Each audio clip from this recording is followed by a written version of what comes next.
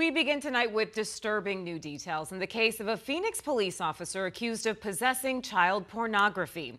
Good evening and thanks so much for joining us. For 12 News at 10, I'm Kariba Devine. I'm Mark Curtis. 12 News has obtained federal court records detailing how the FBI identified the officer as a suspect.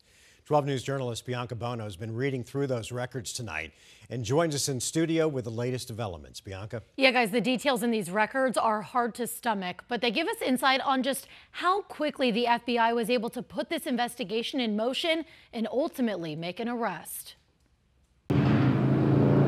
The tip came into the FBI's Phoenix division in mid-February. Alaa Bartley, a Phoenix police patrol officer with the department since 2007, was possibly involved in a child pornography case. Today, less than 2 months later, Bartley is in federal custody, and new records lay out how the FBI honed in on their suspect. The case started with a national web of alleged child predators. At the center, a Michigan woman named Sarah Chadwick, accused of exchanging explicit images depicting child sexual abuse material with multiple people across the country. She was arrested in November of last year, and through interviews with the FBI and analysis of her phone, they learned who many of those people were, including a man in Arizona who began his communication with her in August of 2020. Records allege the man, who would later be confirmed to be Bartley, identified himself as Alex Batway, but admitted to being a Phoenix police officer, even sharing his badge number. In one message obtained by authorities, even saying, "It's pretty bad that I'm a pedo cop." Records show he told Chadwick of his plans to molest children himself. After reviewing the disturbing conversations, the FBI executing search warrants last week on a Phoenix police substation and at Bartley's Gilbert home. Records show they found a phone which contained a password-protected folder with 49,000 images and more than 700 videos, many of which were identified as child pornography. They also discovered more sexually explicit messages about children as recent as last month. No, thank you. Bartley declined to comment to 12 News on Thursday, the day before his arrest. Phoenix PD says he's on administrative leave, and in response to 12 News asking if he ever worked cases involving children or sex crimes, a spokesperson said he has not held an investigative position.